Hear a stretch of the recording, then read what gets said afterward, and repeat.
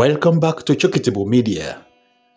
This is an update on the current situation that happened in Bangladesh.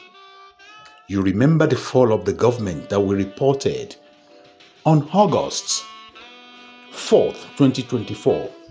You remember we reported that Sheikh Hasina, the Prime Minister, ran away while the protest reached our doorstep from the students trying to show their annoyance to the Prime Minister.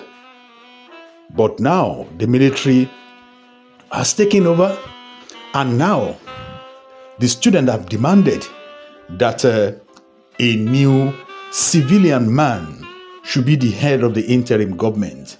And the man in question now is Mohammed Yunus. You know Mohammed Yunus? Okay, if you don't know him, check on this channel.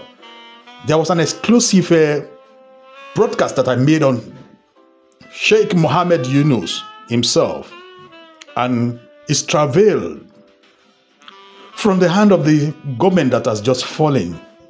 Mohammed Yunus had Nobel Peace Prize and is set to lead an interim government in Bangladesh following the removal of the Prime Minister Sheikh Hasina on Wednesday. Mohammed Yunus expressed his eagerness to assist the nation in navigating its current challenges.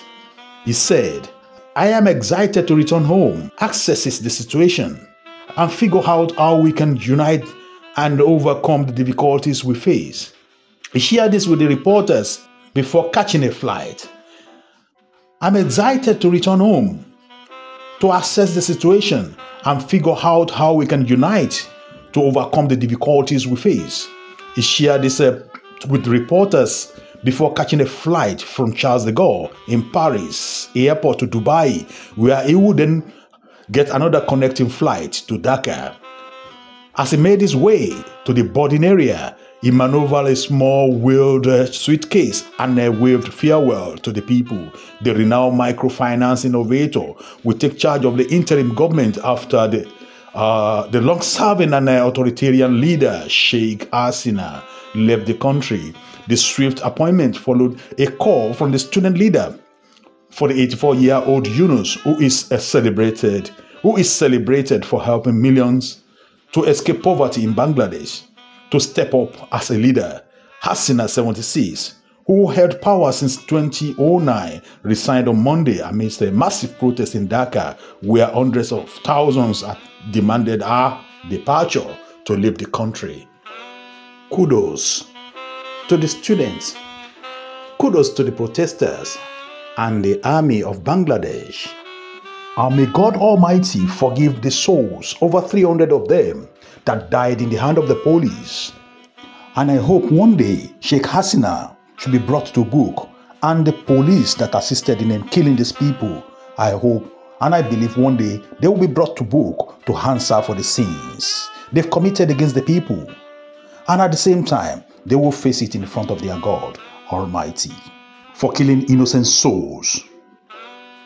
And we're using this opportunity to wish Mohammed Yunus all the best in this new appointment to organize the country. Can you see the way the table now turned around? When the cat was chasing the dog, everybody was shouting. Now, it is the time for the dog now to come back and take his rightful place. Well done, Mohammed Yunus, the founder of Grameen Bank, the microfinance bank. We wish you all the best, but don't be like the rest. Don't be like the other leaders all over the world. The bad one, the bad example that we are seeing currently today. This is Chokitable Media. Don't forget to subscribe to my channel. Love and like and share this information and pass it all around the world. Don't forget to put on the notification button as well. God bless you as you do. See you next time.